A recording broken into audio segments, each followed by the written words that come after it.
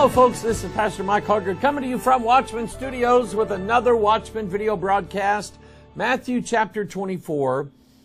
And I consider this part, and I've probably said this before, but I consider this part of the prophecies of Matthew 24 probably the most important prophecies given to us in the Scripture, because out of all the things that I've read concerning the New Age movement, New Age rhymes with sewage, out of the New Age movement, secret societies like Freemasonry, Rosicrucianism, other secret groups, the mysteries of the Catholic Church that I've talked about, all kinds of false prophecies, all of the claims made by certain latter-day prophets, all of the claims made by those who are in the UFO movement,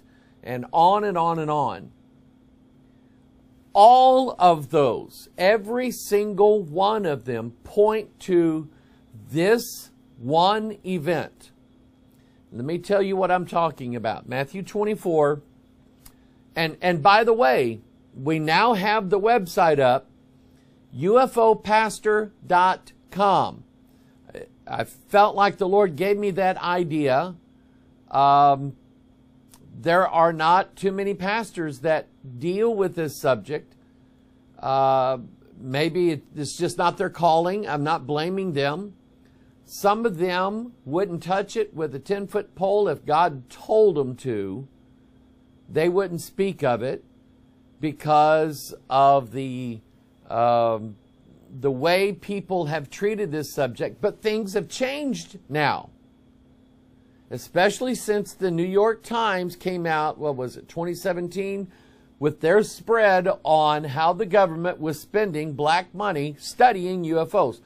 And now, since June 25th, we have the first ever real admittance from the United States government saying, yes, out of 140 some odd UFO cases that we have studied, we can only explain one of them. The rest of them, some 140 cases of military interactions with ships in the sky, we have no idea what they're from, where they're from, what they're made of, how they do what they do, so at what they want. What is their business here? What they're not saying is these are extraterrestrial beings. They're not saying that, and I'm not saying they're not ever going to say it, but it wouldn't be for a while, I guarantee you. But since then, since the New York Times has come out with this, what that's done, it has opened it up for other major news outlets around the world to finally start talking about people sighting UFOs without making fun of them, without saying, yeah, a couple of bubbas were drunk and they said they saw hazy lights in the sky. Well, imagine that. See, they no longer do that now because this is big news. And the truth of it is, there was a poll done a couple of years ago, in fact, a year or two ago. There are more people in the United States of America who believe in the possibility of alien life outside of this planet than who believe in God. What does that tell you? It tells you that there has been a huge transformational paradigm shift in this country and around the world. UFOs are no longer the anathema that they used to be. You couldn't talk about UFOs. Now you can. Because people are opening up, they're being honest, they're talking about my mother, who saw me coming home with UFO books all the time from the school library, never said a word to me until I was teaching on it one time, and then my mom comes up to me and says, you know me, and an old friend that she had where we lived down in Pine Bluff, Arkansas, where I was born.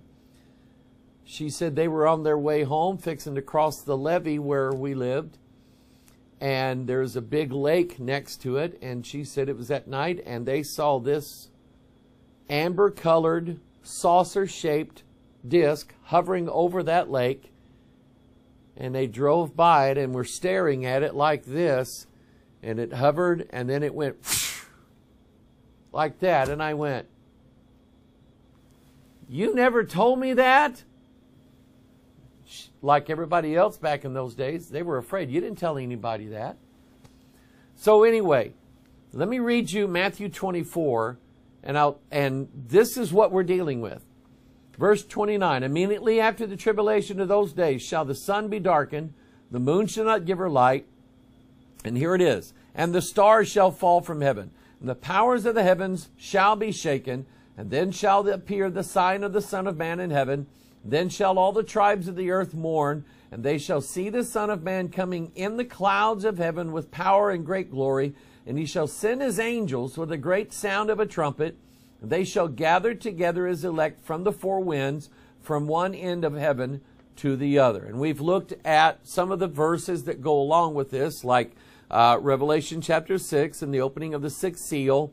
The stars fall from heaven because they're shaken like a fig tree shaken of a rustling mighty wind, and it shakes the untimely figs loose from the tree, and they all fall down into the earth. We know that Satan takes his tail, drags 1/3 of the stars of the heavens to the earth. Then we find out later that those stars are the angels that are kicked out of heaven with Lucifer, with Satan, with the dragon. Okay? So, when we see stars here, we're not just talking about Betelgeuse. Yeah, there's a real star named Betelgeuse. We're not talking about Andromedes. We're not talking about any of the other. We're talking about those being angels. And the scriptures make that very clear. I don't have those notes today, but they are coming up. We're going to just walk through the scriptures and show you again that stars are angels. So these stars that fall from heaven are the gods that are spoken of in the scriptures. Not the good gods, the bad gods. Not God, but little g gods. Evil angels, devils, unclean spirits, familiar spirits. The spirit that went into the mouth of the 400 prophets that lied to Baal. The spirit that came up out of the earth and appeared to be Samuel in front of Saul. Those are the gods that we're talking about. Now, let's go to a place in Deuteronomy where God not only warned about not worshiping these gods, because, I mean, think about it. These angels getting kicked out of heaven, they're going to come down to the earth. Naturally, they are superior to us in every way. They can do things we cannot do. They have abilities and strengths and I mean, where does occult powers come from? Where does magic come from? Where does the power of telekinesis come from, which is moving objects with your mind? You're not moving it with your mind. You're just basically in contact with the devil who moves an object for you. You can't see the devil. You just see the object move. All these videos on YouTube that are real, some of them are real, I believe, where people are going into haunted houses. All of a sudden, cabinets start opening up. All sorts of poltergeist things start happening everywhere. So let's face it, these gods that are getting kicked out of heaven to the earth are going to be superior to mankind in every way. And even those who are avowed atheists and say, I don't believe anything that I can't see, when they see these things, they're going to go, I believe. They're going to have to, because it's going to be right there in their face, and they're going to worship them as gods. So Deuteronomy 13, He said this in verse 6.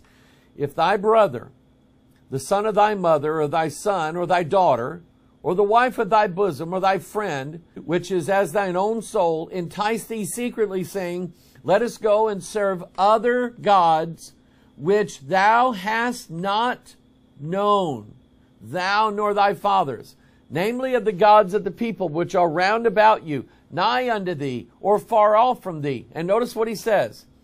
From the one end of the earth, even unto the other end of the earth, thou shalt not consent unto him, nor hearken unto him, neither shall thine eye pity him, neither shalt thou spare, neither shalt thou conceal him.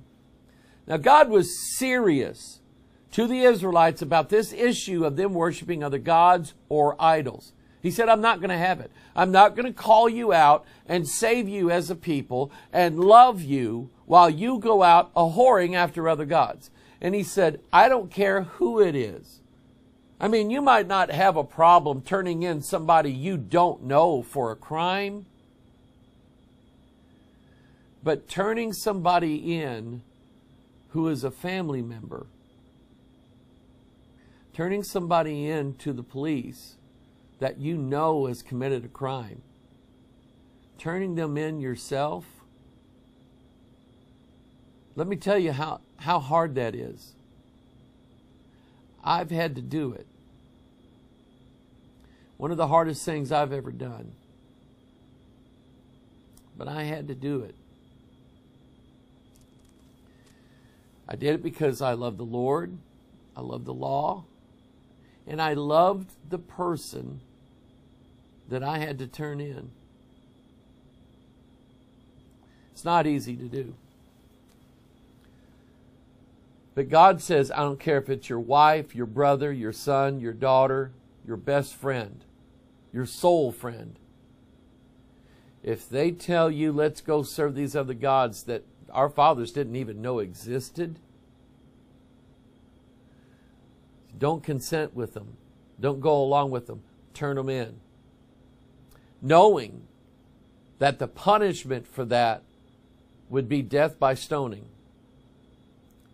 God said, do it.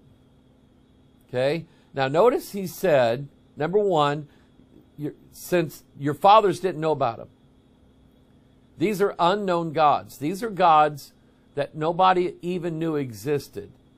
You see where I'm going with this? These are the extraterrestrial gods, not from here. We would call them alien because they are not from here. The Bible would call them alien and strangers because they are gods that are not from here. They are from a different place. And then he said, from the one end of the earth even to the other end of the earth. Now, what does that mean? I've explained this once before, but let me do it again. There is actually, since number one, we don't live on a flat earth, and since number two, we've been able to send not just machines, but we've been able to send people above a certain place where literally the earth and its atmosphere ends, and outer space, what we call, and it would be called the second heaven in the Bible, that's where it begins. In other words, there is a line where clearly the earth ends and heavens begin. And it's called the Kármán line. This is from the article on Wikipedia. You can look at this up. This is certainly a physical boundary where aerodynamics stops and astronautics begins. Let me tell you just a brief little story. Neil Armstrong was a test pilot, and he was in this experimental jet plane that was, they were testing it out to see how high and how far above the earth he could go. This was presented in the first scene about Neil Armstrong's life called The First Man. And this really happened. So Neil Armstrong's in this jet. Incidentally, the tail number of that jet, the end number, ended with the numbers 666. I'm not making that up. So anyway, he's in this 666 rocket,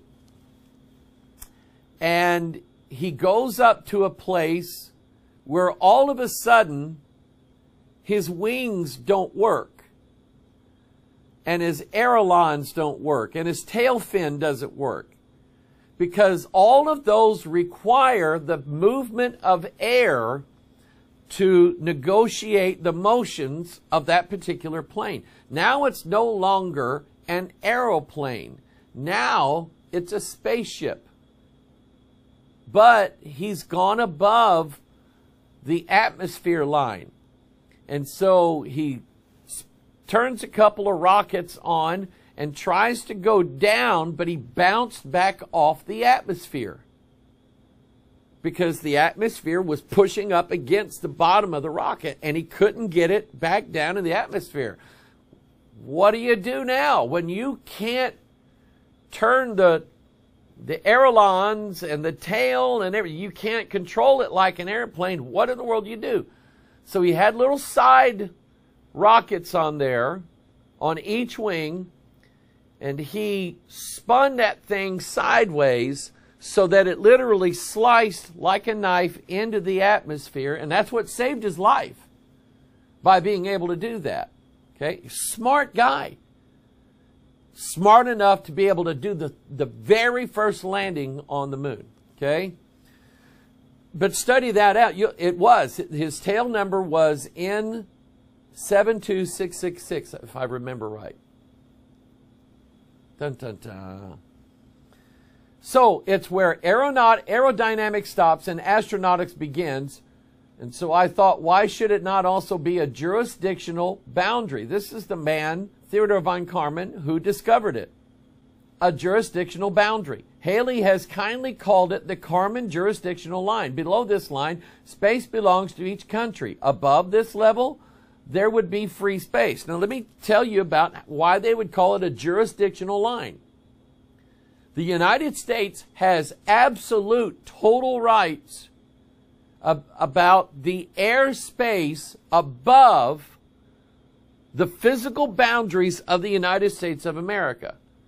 And let's say a Chinese warjet ventures at, I don't know, 70, 80,000 feet above the United States, but it's still in the air. That jet has violated United States airspace, and we have rights to that air above our country. And we would have a right then to either try to escort that plane out of our airspace or shoot it down. Because what's it doing? It's a military plane. What is it doing there? However, at the end of the earth, the Karman line, that space above the United States does not belong to the United States. We don't own it. It's part of outer space, and there really is no laws that govern the use of outer space.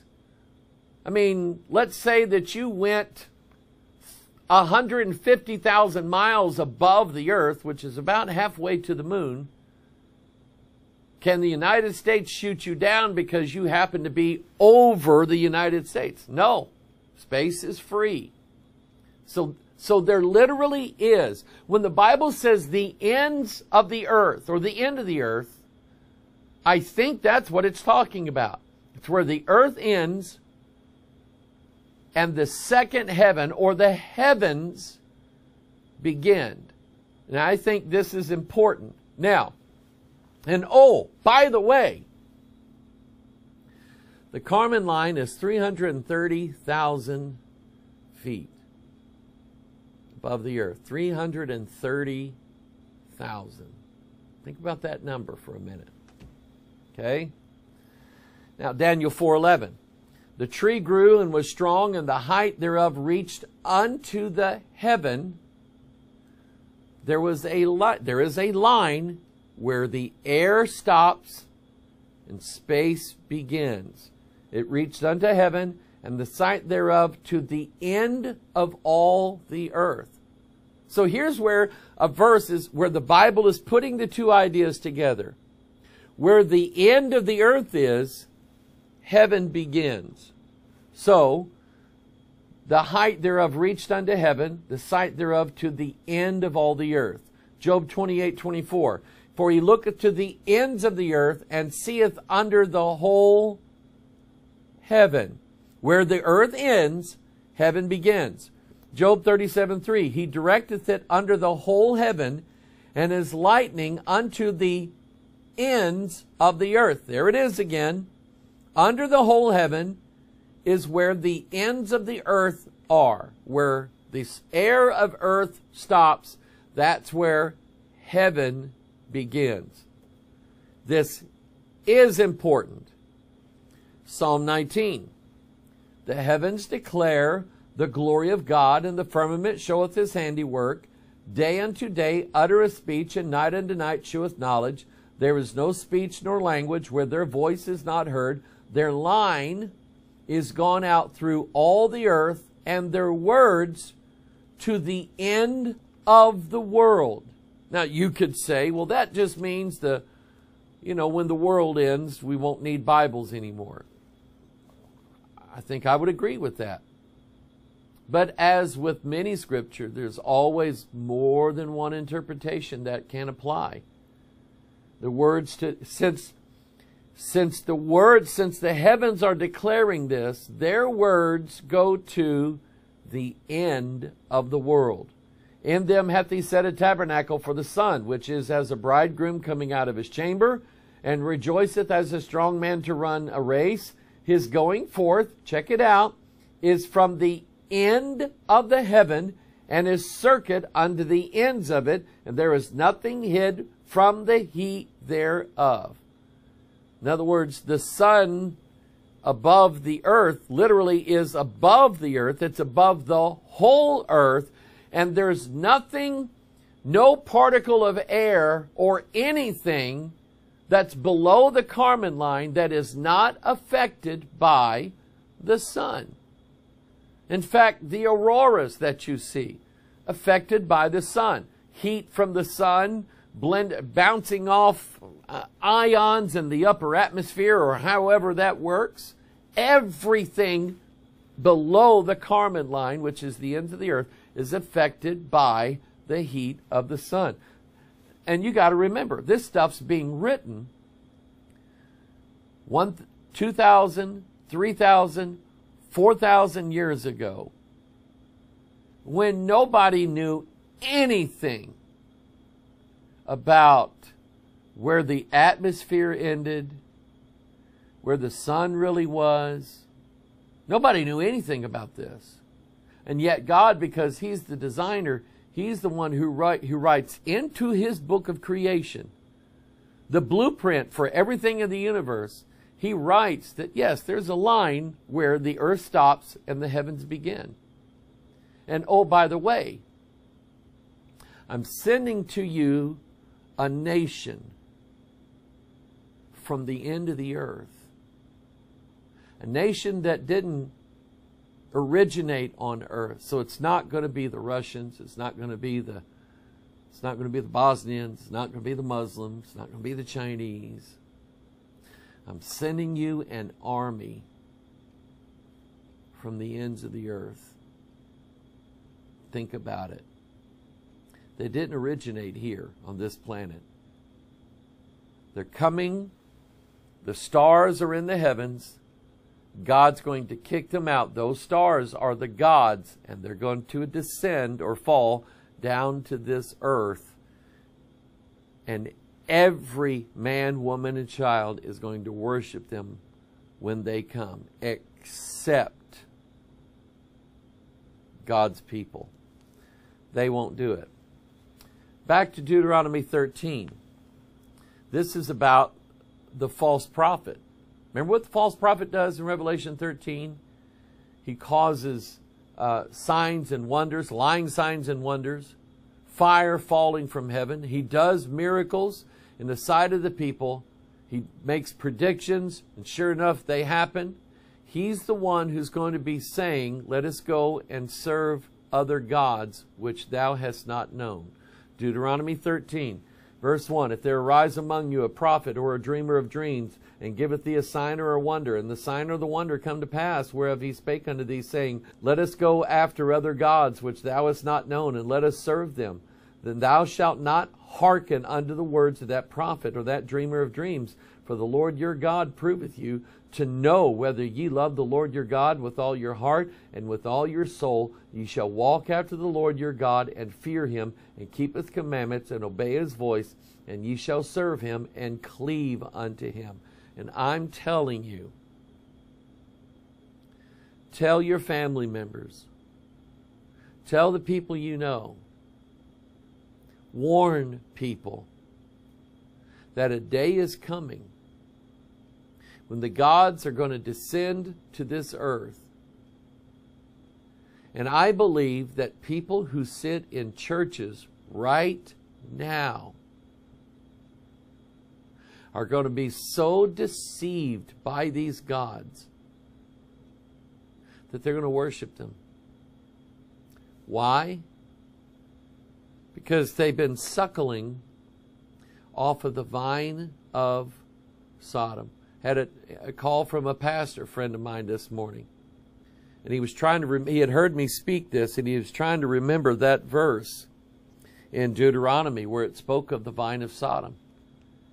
And he says that his daughter works with a young lady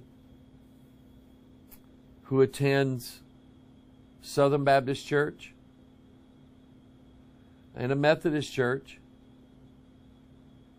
and has been asked, this friend or this co-worker of this pastor's daughter is an open sodomite, and has been asked to be a deaconess in this particular church. Who was it? The head of the Southern Baptist Convention a couple years ago, the president of the SBC, saying we owe an apology to the LGBTQ plus, which means pedophile, crowd for the way we've treated them over the years. We owe them an apology. Not so. You see, he's been suckling from the vine of Sodom. What fruit has it produced in them? Because of the poison that's in these new Bibles and in the preachers that preach from them, because of that poison, they are going to go after that. First of all, they're going to be told of the sign and the wonder, and the sign of the wonder is going to come to pass. And these things are going to come down, and everybody's going to believe both the false prophet and that these gods are the Savior of mankind. And God said, I'm doing that to prove you, because I believe shortly after that, then God is going to translate his church. But he's going to make it known before that day who really belongs to him and who doesn't. He's going to give them a choice. And after all the church members have chosen to go after the other gods, I believe God's going to take the rest of us home. That's what I believe. Deuteronomy 28. Deuteronomy 28 is the covenant God makes with Israel as a nation. And he says, if you keep all of my commandments, statutes, and judgments, I'll bless your land, I'll bless your field, I'll bless your children, I'll bless your cities, I'll bless your fighting armies, I'll bless everything. If you don't keep all of my commandments, well, then I'll curse your cities, I'll curse your fields, I'll curse your children. You shall borrow from other nations. They will not borrow from thee. And then he said this, verse 32, thy sons and thy daughters shall be given unto another people. What other people? And thine eyes shall look and fail with longing for them all the day long. And there shall be no might in thine hand, no strength, no power. The fruit of thy land and all thy labor shall a nation which thou knowest not. What nation is that? Do we not now know all the types of people that are on this earth and all the countries? Do we not know that? Sure we do. I'm telling you, they're not from here. They're a different nation from a different place. A nation that thou knowest not. Eat up, and thou shalt be only oppressed and crushed alway. Then he said in verse 36, the Lord shall bring thee and thy king which thou shalt set over thee unto a nation which neither thou nor thy fathers have known. And there shalt thou serve other gods, wood and stone. Deuteronomy 28:42. All thy trees and the fruit of thy land shall the locust consume. That's Revelation 9. But I can also tell you, there is and I haven't finished this Watchman series dealing with the different types of aliens that people have reported. There, of course, are the draconians, the dragon, the serpent-looking aliens. Well, that's an easy one. They're the dragons mentioned in the Bible. There are the Nordics, the tall, white, blonde. Why do they call them the Nordics? Because they look like people from the north. Norway, Denmark, Sweden, Switzerland, places like that. Iceland, places like that. But then there are the aliens that just freak people out when they see them. They call them the insectoids. Some of them look like praying mantises. Some of them look like locusts and grasshoppers. I wouldn't make this up, people. And because we know what our Bible says, that these are not just ordinary grasshoppers. These are devils that are in that form and shape. Then this takes on a whole new meaning. All thy trees and the fruit of thy land shall the locust consume. But he's not done. So now he says in verse 48, same chapter, therefore shalt thou serve thine enemies, which the Lord shall send against thee, in hunger and in thirst and in nakedness and in want of all things. Let's count this. Therefore thou shalt serve thine enemies, which the Lord shall send against thee, in hunger and in thirst and in nakedness and in want of all things. 4 things. That's your fourth kingdom. Then he said, and he shall put a yoke of iron upon thy neck. Now we have another connection to Daniel 2. Because the fourth kingdom is the iron kingdom. And the yoke is what binds them together. They shall mingle themselves with the seed of men. Then it says, until they have destroyed thee, the Lord shall bring a nation against thee from far. Where from? From the end of the earth. From beyond the Carmen line, 330,000 feet up in the air. From beyond that line is where they're coming from. As swift as the eagle flieth, a nation whose tongue thou shalt not understand. That spirit's already in some churches, isn't it? A nation of fierce countenance. When people saw Whitley Strieber's, he had an artist rendering of an alien that he had seen regularly that he was being abducted by. They freaked out because all of a sudden now people started remembering that they had seen this monster before. And they truly are a people of fierce countenance, because as people who were being abducted by these things saw them, it scared them to death. And many people who could have been regressed with hypnosis, or even were being regressed in hypnosis, as soon as the sight of these creatures came in, they stopped right then. They said, I'm not talking about it anymore. Wake me up. And they wouldn't do it. Nation of fierce countenance, whose tongue thou shalt not understand. A nation of fierce countenance, which shall not regard the person of the old, nor show favor to the young. And he shall eat the fruit of thy cattle. Linda Moulton Howe she's the expert, been studying these cattle mutilations since the 70s. And all of them, and it's not just cattle either, it's horses, it's deer, it is moose, it's caribou from the forest, things like that, mountain goats.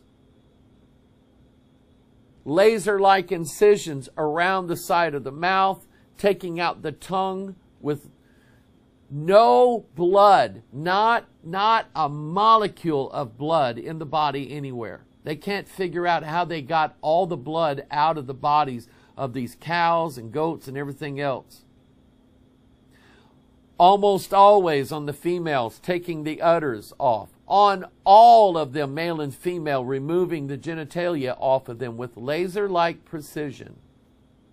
In some cases, the cows just go missing forever. But in most cases, they will excise the things that they want and then just drop the cow on the ground, usually facing north.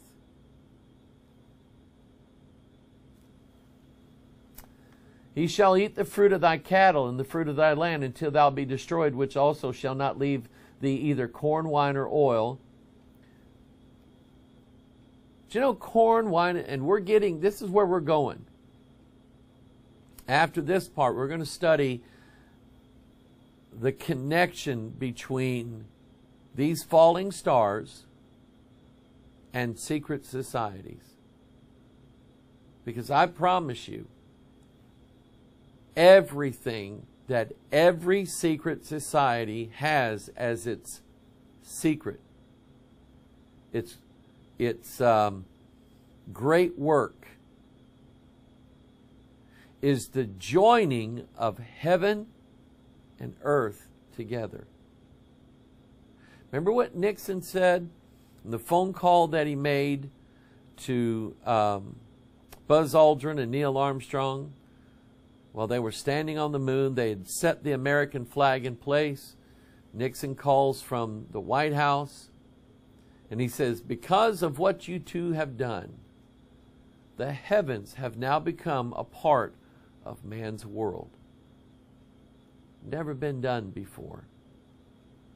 But that literally started the dawning of the age of Aquarius in the New Age. The age at which the ascended masters will come down and enlighten us all and bring us, evolve us into higher conscious beings so that we take care of Gaia, Mother Earth, and there will be no more wars on the earth, and everybody will be happy, and there will be plenty of food for everybody, and we won't use money anymore, and everything that you see on Star Trek will have that, because the gods will come down and save mankind from themselves. But anyway, I brought up Masonry because in a Masonic cornerstone ceremony, it's weird because they use 3 things in their ceremonies when they lay a Masonic cornerstone of a brand new building that's being built. They pour on the cornerstone corn, wine, and oil. What does your Bible say here? Also shall not leave thee either corn, wine, or oil. And of course there's a great big square and compass on there. Or the increase of thy kine or flocks of thy sheep. until he have destroyed thee. My friends, that day, I'm telling you, it is the singular, most important prophetic day, one of them, but also the singular, most important day of every fake religion in the world. For thousands of years, religions, witch doctors, medicine men, gurus have all been waiting for the day when the doorway to heaven would be open to mankind, when man would finally ascend up and become part of the heavens. That day is coming. Last week,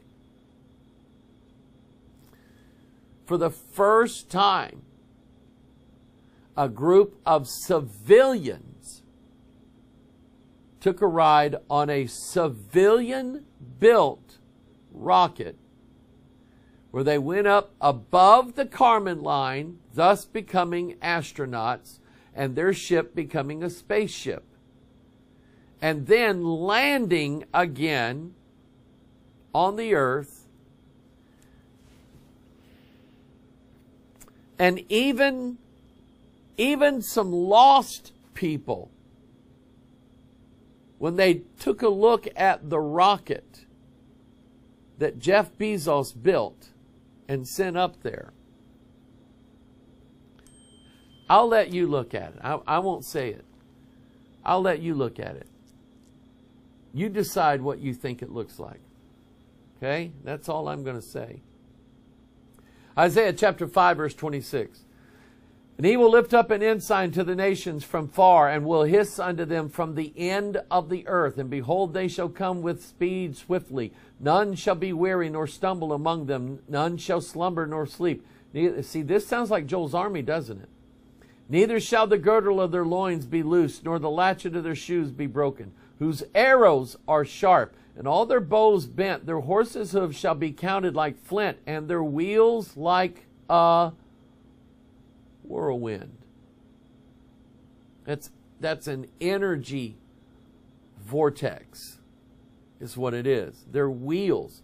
Remember what was so special about the chariot of God in Ezekiel chapter 1?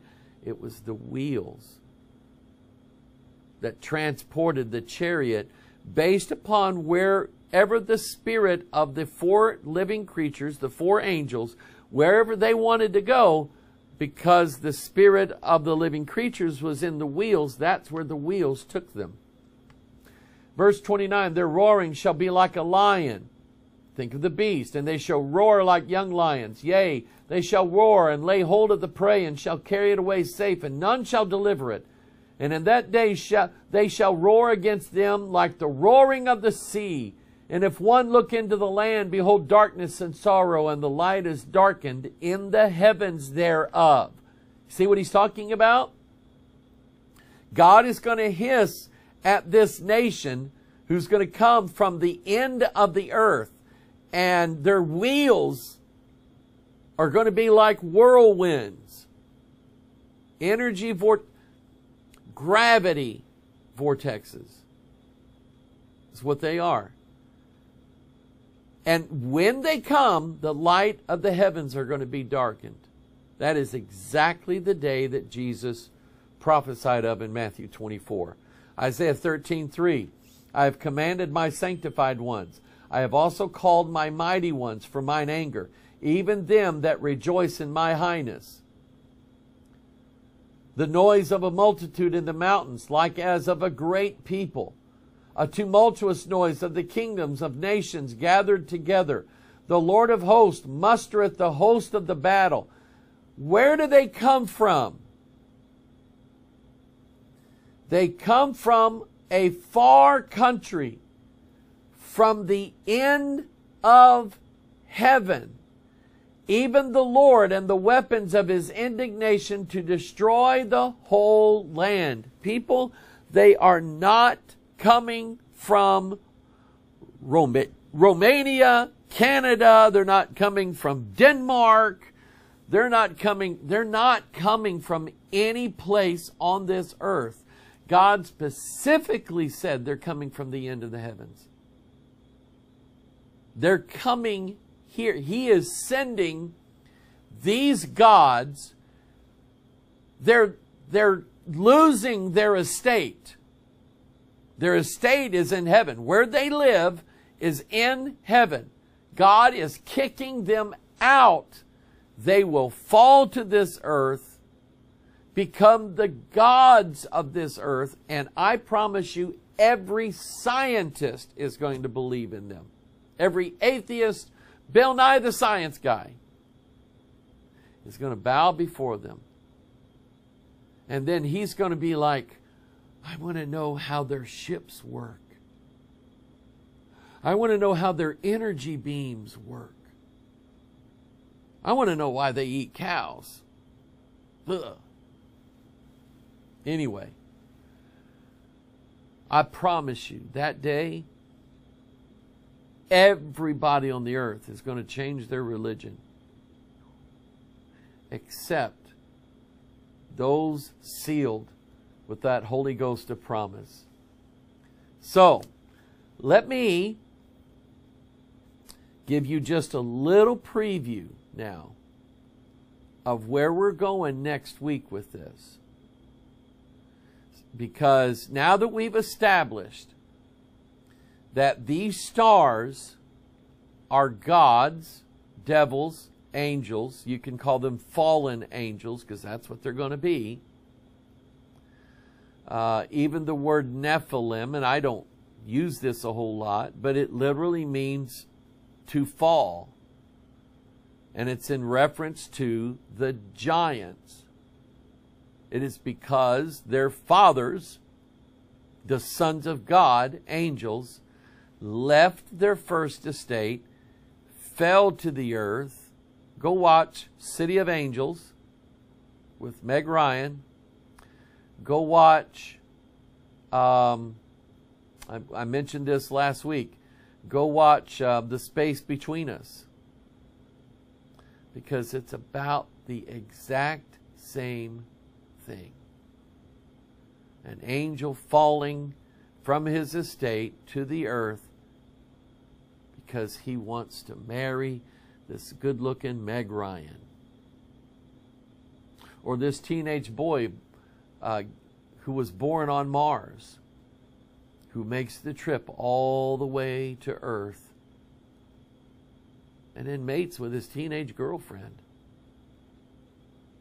He goes back to the stars, and you see her training. She's going to end up there with him one of these days. See what it's telling you? These movies are foreshadowing. They're laying it in our minds. This is what's going to happen.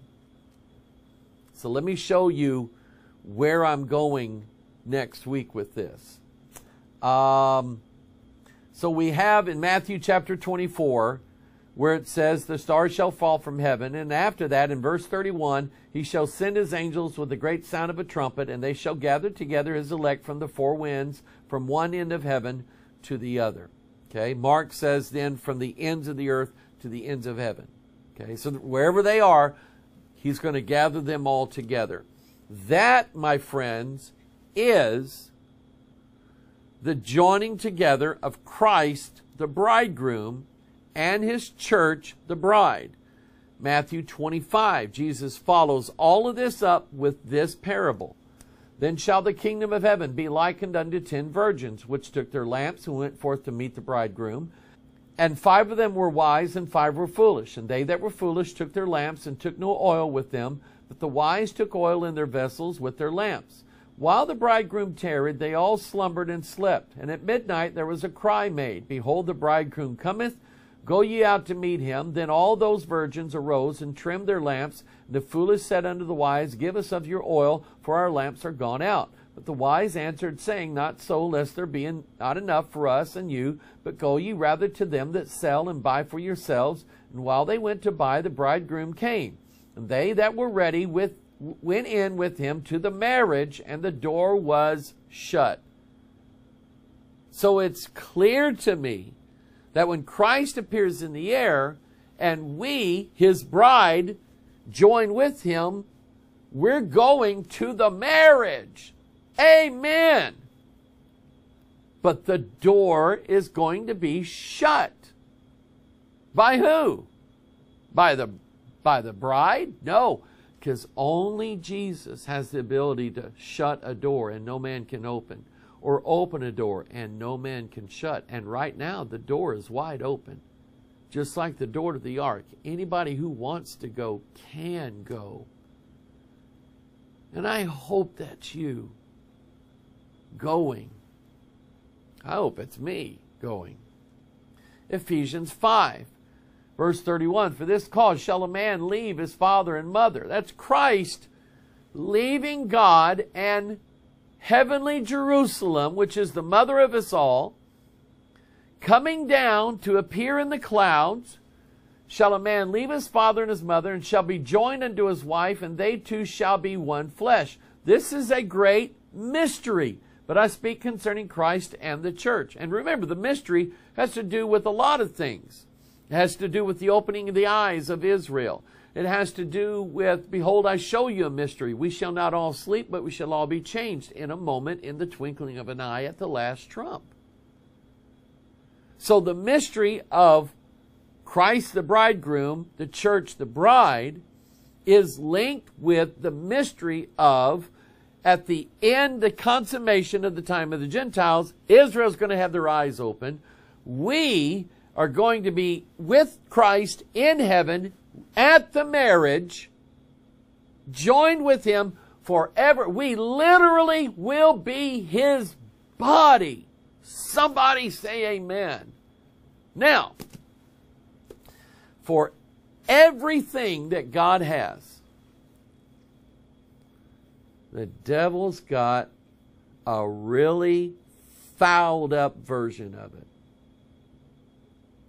He's never had an original thought in his life, because all he can do is say, I will be like the Most High. And so he doesn't come up with a completely new religion. He simply takes God's religion, flips it upside down, turns it 180 degrees and says, here's the real truth right here. Like, you know, when we die, we're going to be given a resurrected body, and we shall then know Christ, for we shall be like him, for we shall see him as he is. Our new bodies are going to be fashioned in the image of Christ. We are going to be his body. Okay? So, God the Holy Spirit, Mary a virgin, the Holy Spirit conceived in her without mating with her. Very important. Without mating with her, conceived in her Jesus Christ. And she gave birth to the Son of God. The one Son of God. One Spirit, one virgin, one Savior. You see it? Now let me show you the exact opposite of that. Genesis 6.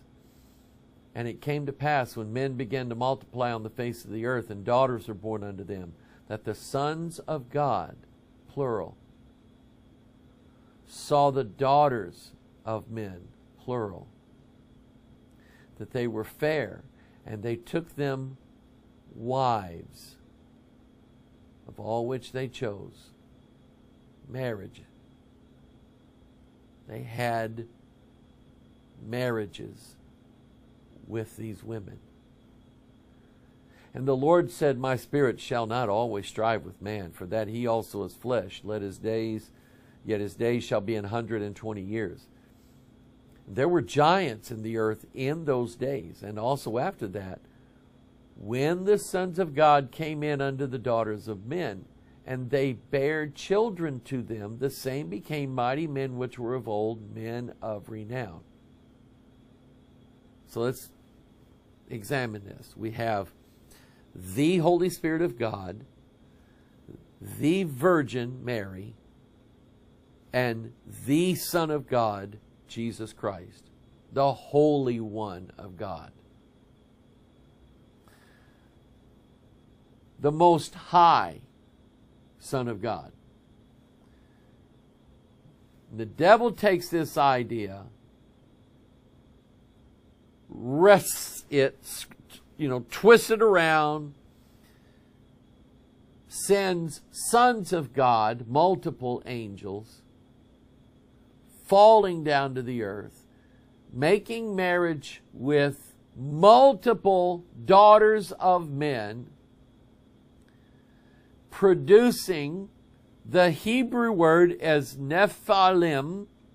Nephal means the fallen ones, and the im means there's a bunch of them, it's plural, translated as the giants, because that's what they were.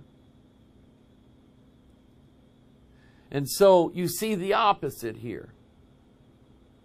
A marriage of God and the Virgin Mary, producing the Son of God, Jesus Christ. The marriage of evil angels lusting after human women, making marriages with them, producing in them the evil giants. And God hated the giants. They were an abomination to him because of how they were. The angels broke the rules of God. God did not consent to their marriage. God did not give them over to be married. He simply let them fall to the earth to make those marriages with women.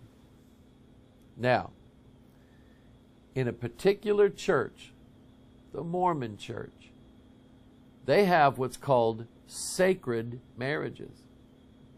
And because they believe that if a good Mormon man and a good Mormon woman makes a marriage, has a temple marriage, and remains married all of their life, that when they die, they both become equal to God. And they are then given their own planet to rule over and produce children on that planet like our God produced children on this planet.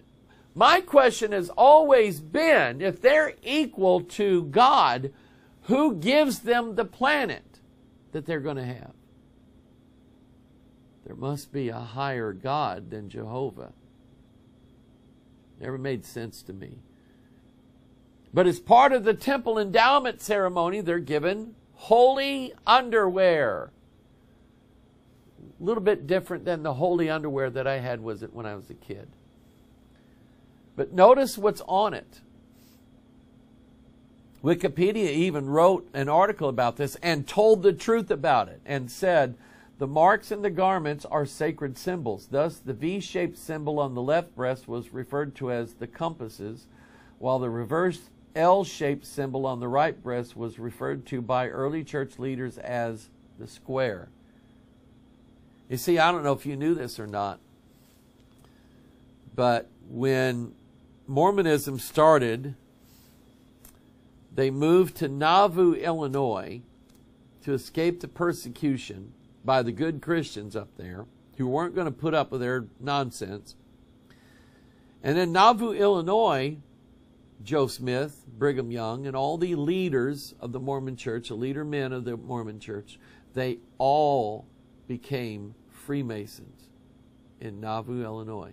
And they learned the secret rituals, handshakes.